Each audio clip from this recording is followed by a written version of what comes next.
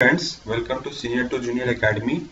So, as you know that we have started a lecture series on top core companies campus interview with explanation, and this will be the second part of this series. The motto with which we started was to help the juniors so that they face uh, questions in the interview with which they are familiar with, and it will help them a lot. So this will be the second part, and the question that we upload is basically collected from your seniors who has already been the part of the campus recruitment and now presently working in the company.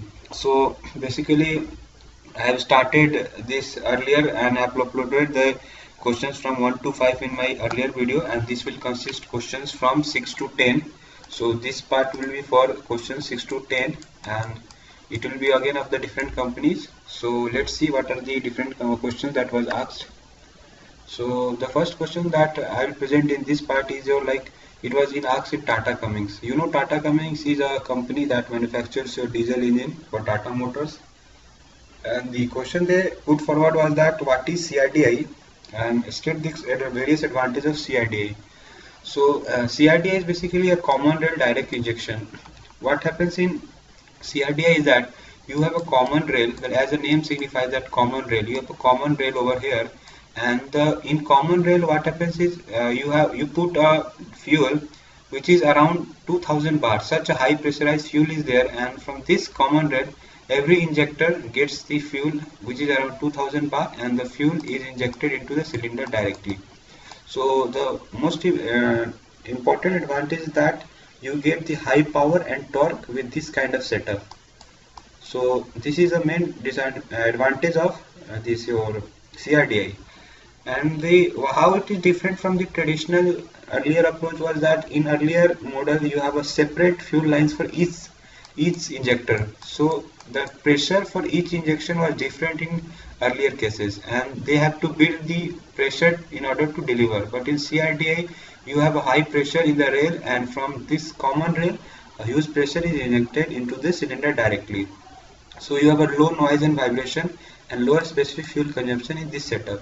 So those who are not familiar with what is specific fuel consumption, I would request them to please visit my previous video in which I have uploaded the specific fuel consumption, and this was a question asked in your Fiat or Shapoorji, I guess. And what happens in specific fuel consumption, there you will understand. So if a specific fuel consumption is less, that means I have explained earlier that efficiency will be high, and this is the main advantage why diesel has the lesser efficiency in this kind of setups. And as also one advantage that diesel vehicle is cheaper than petrol. So with such kind of technology, you get the more robust and same system for the vehicle, so which uses CRDI technology. Like everything has disadvantage, this setup also has a disadvantage. High cost and maintenance is a main disadvantage in such kind of setup. So we will see to next question. The next question was differentiate between hardness and toughness, and this was asked in your Shapoorji and Pallonji. So what is hardness and toughness? First we'll see hardness. In hardness what happens is we'll see this part first and third. As you can see that for the same minor load, this material has no indentation and this material has indentation. By the way, indentation means the amount of depth it can go inside. So what do you think, this part of the material is more harder or this part of the material is more harder? As you see that there is an indentation, so hardness, this material is less harder as compared to this material. So this is a simple meaning what is hardness. There are of course various tests by which you get the hardness of material, and one test is that of Bickner's hardness test. In Bickner's hardness test, what happens is that pointed object is put on the material, and by the degree of indentation you get the degree of hardness, how hard the material is. The next is your toughness. Toughness is the ability of a material to absorb energy when it is impacted. And you know that there are two methods to check the test. First one was Charpy and second one is IZ. So what the panel in Shapoorji asked was to differentiate between Charpy and IZ. So I have tried my best to explain this. In IZ test, what happens is your direction of impact is in the same direction as the nugget is made. So you can see we will impact this material from this side, and the nugget is facing the same side of the impact direction. But in case of Charpy, what happens is when you impact in this direction and your nugget direction is in this side. So according to me, this material will break faster. So this is a difference between the your Charpy and AZ, and this has been asked in panel by Shapoorji. So this was the hardness and toughness. I have added one more point that was not asked, but I thought it will be better to explain this. Resilience. Resilience is ability of a substance or object to spring back into shape once the load is removed. Like it is a kind of like it is like elasticity. When you remove the load, how better it acquires its own position is known as your resilience. So next question you will see. Next question is what is the role of differential? And this was asked in Fiat. Basically, let me first tell you what differential is. Like you have an engine, then you have a clutch, then you have a gearbox, then you have a propeller shaft, then you have a differential, then you have a wheel. And like differential will sit here, and you have the wheels. So what happens is when your vehicle is turning, the inner wheel has to travel a less distance as compared to the outer wheel. So in case this wheel need to turn less speeder, and this wheel need to turn at high speed. So this is the role of differential. It allows this to both the wheels to turn at different RPM in order to maintain the same path of the vehicle. Another advantage of differential is that it helps in high torque multiplication. You know, this is your pinion and this is your ring gear. The ring gear is having almost 4 to 5 times bigger teeth than your pinion. Like it will have a 10 teeth, then it will have around 40 to 50 teeth.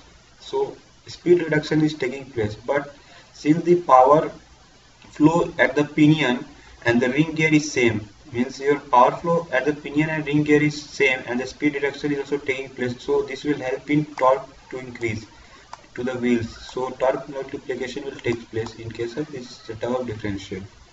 Another advantage is like power will be distributed to both the wheels equally in 90-degree flow. This is another advantage in case of a differential. But the prime advantage is that it will allow the vehicle to move to the path, and it will provide different RPM to both the wheels so that the vehicle is in the same path. Next one question is your explain the your Otto cycle and diesel cycle by PV diagram as well as TS diagram. So everybody knows this PV diagram for Otto and diesel. This is Otto cycle and this is diesel cycle, but very few know how to convert it to a TS diagram. So the panel in Tata Power wanted to know how you convert this PV into TS. So they had asked the question there to draw Otto cycle and diesel cycle and convert it to TS diagram. So you know, in PV diagram you have a suction line over here, then you have a compressor, then power, then expansion, then a stroke, then exhaust, sorry. And in PV, you know, there you have a constant volume heat addition, and in diesel, you know, you have a constant pressure heat addition. See how this volume is converted over here. This was the main motto to ask this. You know, in PV diagram, you have a constant volume heat addition over there, and in TS diagram, you have a constant volume heat addition over there. How do you change the slope of the volume in from PV to TS was the main motto to ask this question. And also one should know the efficiency formula for Otto cycle and diesel cycle. This was a question asked in your Tata Power. So we'll see the next question. The next question that was asked in Tata Steel was the defects in casting process, and this is a very expected question as Tata Steel manufactures steel and casting is related to steel.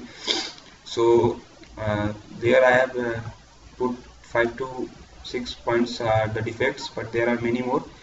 See, first one is the hot tears. What is hot tears is like when you pour a molten metal at such a high temperature, due to sudden contraction expansion going into the inside your casting process, what happens, you get a crack in this part, and this is the called your hot tear. This is a diagram for hot tear, and this due to hot tear you get a unusual, you can very well see this is a hot tear, like you will be having a very huge cracks on the casting.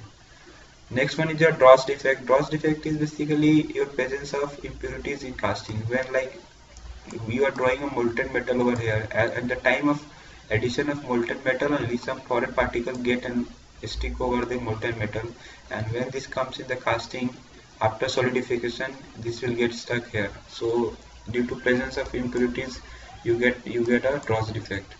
Next one is your blowholes. Blowhole is basically due to low permeability. Permeability is ability of a material to release something.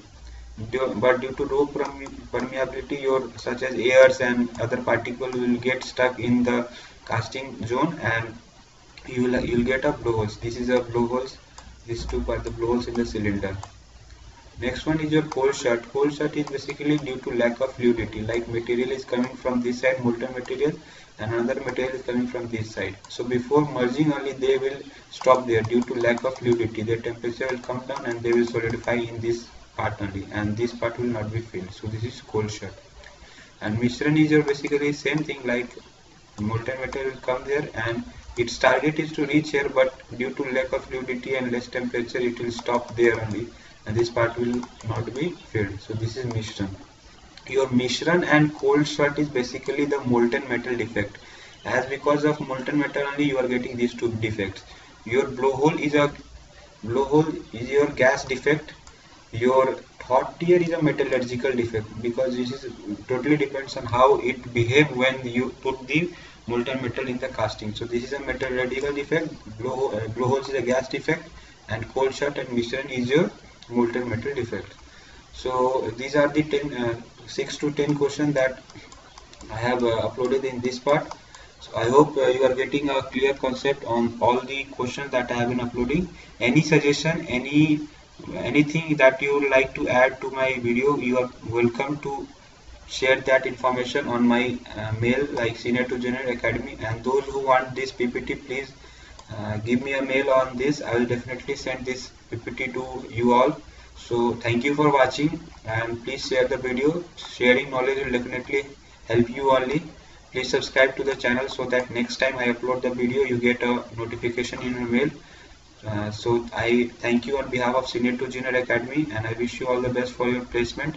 I will upload the next part from 11 to 16 question on the coming video. I thank you all for watching.